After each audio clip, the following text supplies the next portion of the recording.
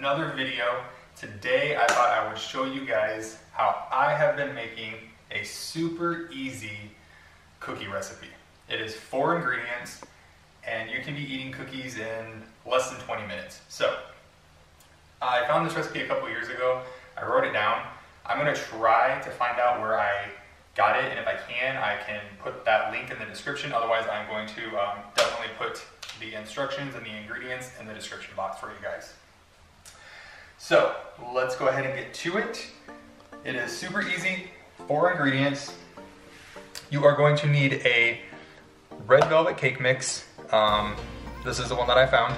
You are going to need 2 large eggs, 1/3 cup of oil, and 1 cup of white chocolate chips. Those are all you're gonna need to make these cookies. So, let's go ahead. I'm just gonna dump in the red velvet cake mix. Okay, all you have to do is beat in the eggs.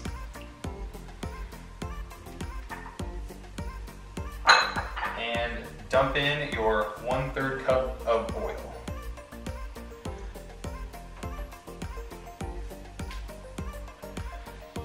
I'm gonna be using my stand mixer. You can definitely use a handheld one. This batter does get a little thick, but you could definitely still use a handheld one. So we are going to mix this up first. After that, I usually just stir in the chocolate chips so they don't get all beat up.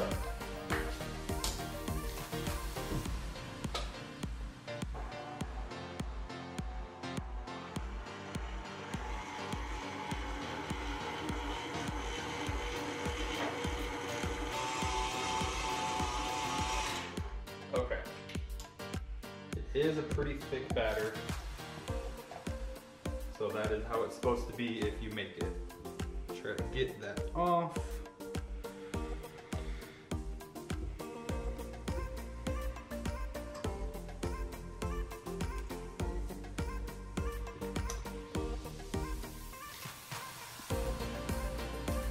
Okay, throw that over there.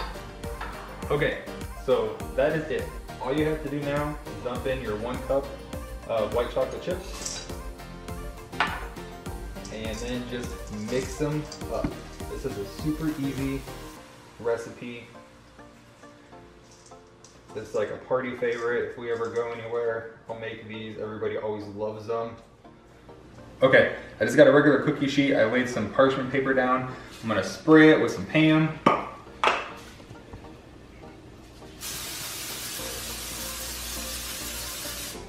Real good so your cookies don't stick. So again, I just get a spoon, I just kind of scoop a little out, and it's really sticky, but it's okay. About like that big, okay? It is really messy dough. Oh God, this is why I use a spoon. Easier to just kind of spoon it out. Otherwise, you're gonna get it all over you.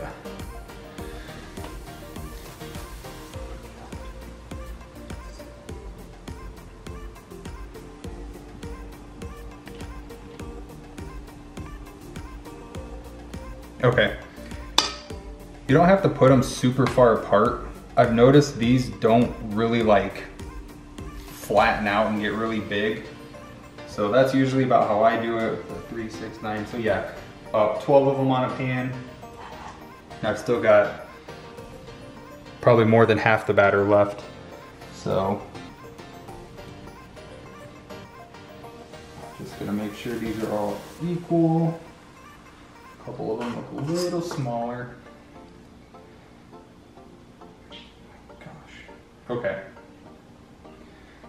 All right guys, that looks good. I'm gonna rinse my hands off real quick and then we're gonna throw these in the oven. 10 to 12 minutes, I'll probably do 11. I think about 11 was the last time I cooked them at. And they came out perfect. All right, let's throw these guys in. Pop them in there.